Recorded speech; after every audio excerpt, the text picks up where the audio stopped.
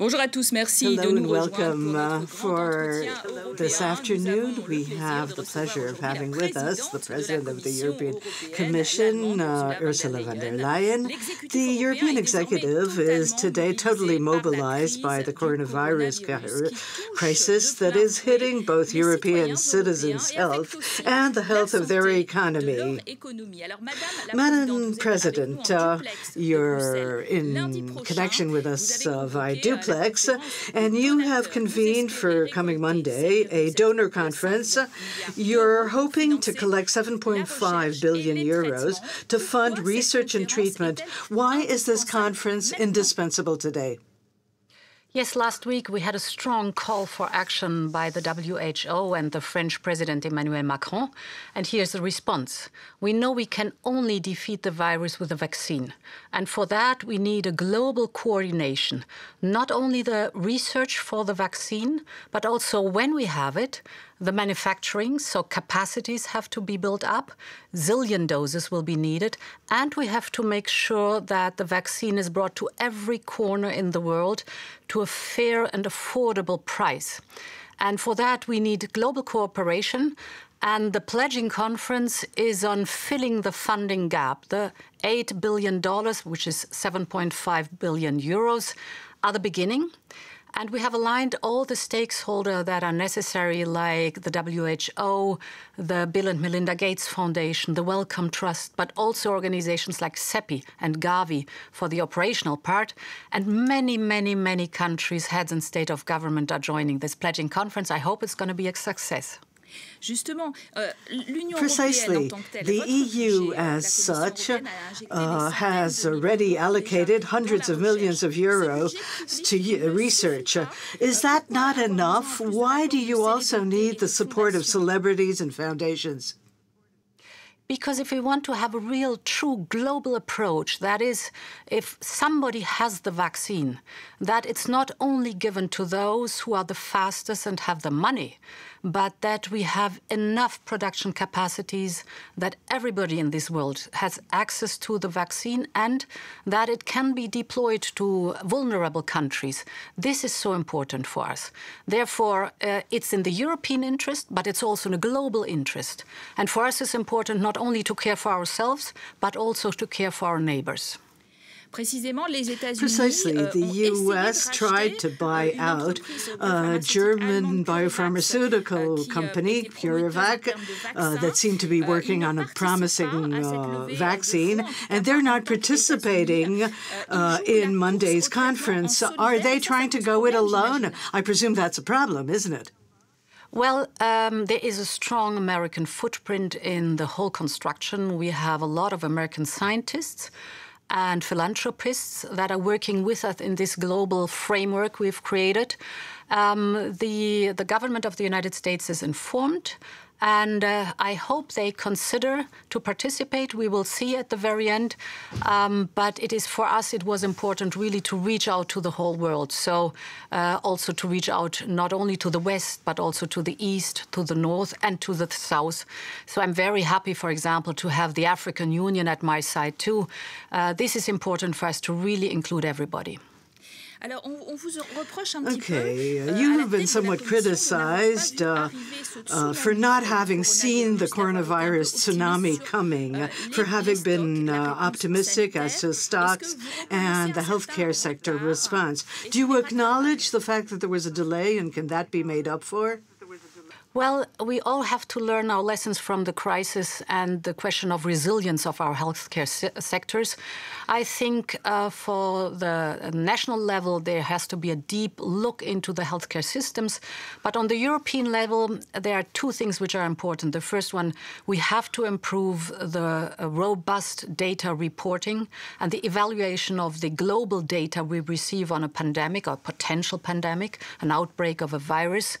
And the second is that we've now made sure that on the European level, we're able to buy and stockpile the essential medical goods, like, for example, personal protective equipment like masks and gloves, or ventilators. We were not able to do that at the beginning because the structures were not in place. So we fixed that. And I think over time, after the crisis, we really have to go in depth. What are the lessons we've learned? What do we have to change? Since March 10th, the EU has adopted 60 texts and 160 decisions to facilitate economic support. But apparently, contrary to what people thought, the shock is asymmetrical. It has impacted some countries like France, Italy, and Spain much more than it has impacted the north and the east of Europe. Is it hard to call solidarity into play because of this? I think we're moving forward in a good pace. The first immediate reaction on the economic shock was that on the European level, we flexibilized as much as possible state aid, and we gave flexibility on all the European funds. And if we look at the initial response, then we see that member states and the European Union have put out, injected liquidity in their economies in a sum of 3.4 trillion euros. In that, we included also a mechanism on the European level that makes sure that employees can stay in their companies because we pay part of their salary, although there is no income anymore for the companies, just to make sure that people stay in place in the healthy companies. But you're right, there is a second step that will be needed for the recovery.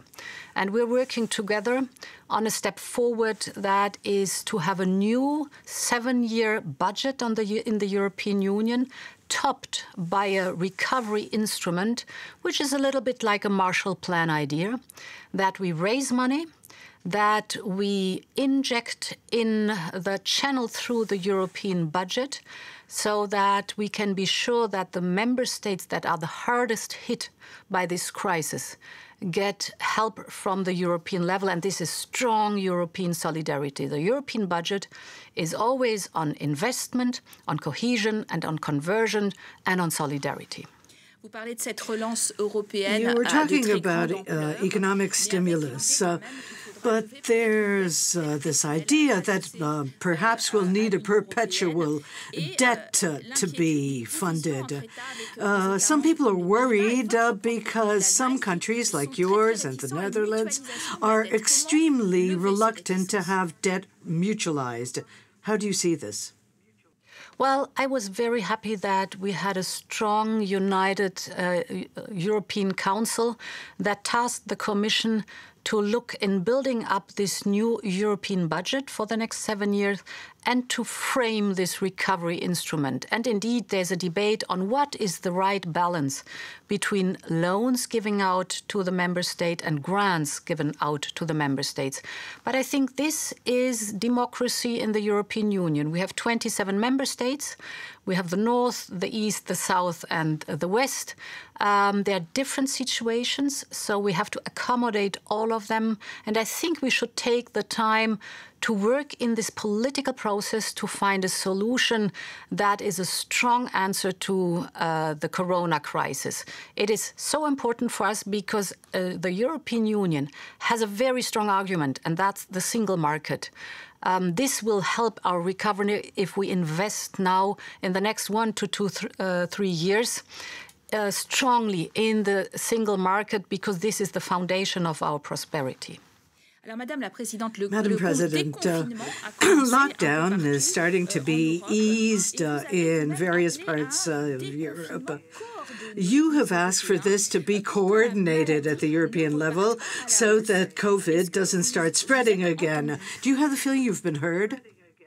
Yes, we have forwarded a exit roadmap to exit with recommendations, and it is good to see that we have a well-coordinated approach, because we should keep in mind that the epidemiological situation is not similar in every country.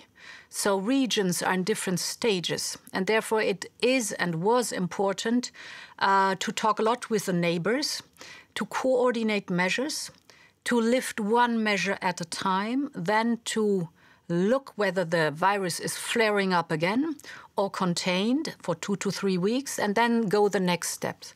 Of course, this has to go there's not one size fits all. It has to go in close cooperation with the regional and the local level to really fine-tune this exit.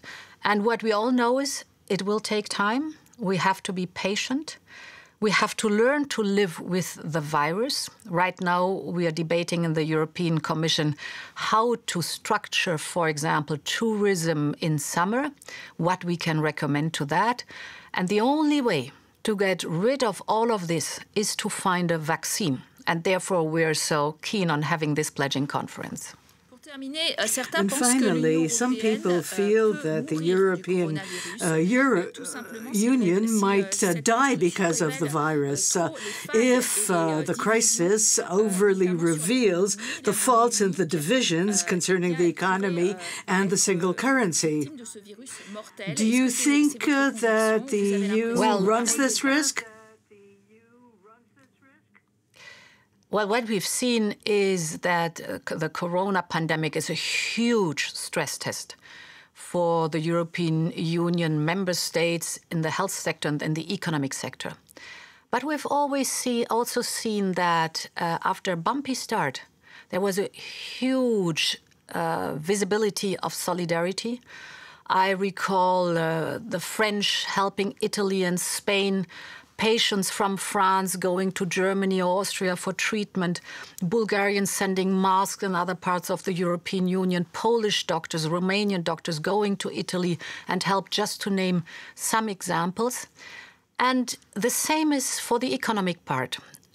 We all know that only by standing together, we're going to get strong out of this crisis. Thank you, Madam President, for having been with us on France 24. Thanks, all of you who've been watching us, and please stay with us for further information.